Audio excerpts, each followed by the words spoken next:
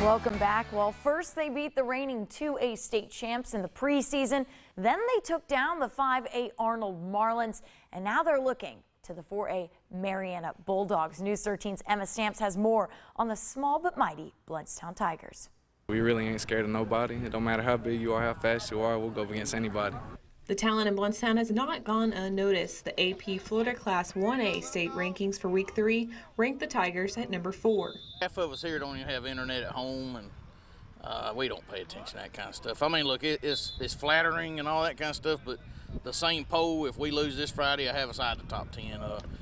We're just trying to play our best ball. If you're playing your best football come playoff time and you get in, you got a chance. It's like going to the homecoming dance. You get in the door, you at least got a chance to dance with the prettiest girl there.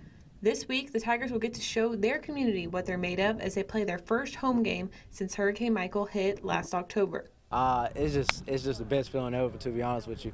Like, we're just so happy to play a home game, have all our fans show up, and all the family members and all our blood just show up, and it just means a lot and everything.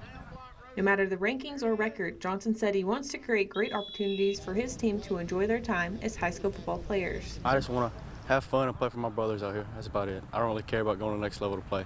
I just want to play for fun and play for my brothers. Blountstown's game against Marietta will kick off at 7 on Friday night. Emma Stamps, News 13 Sports, Panhandle Strong.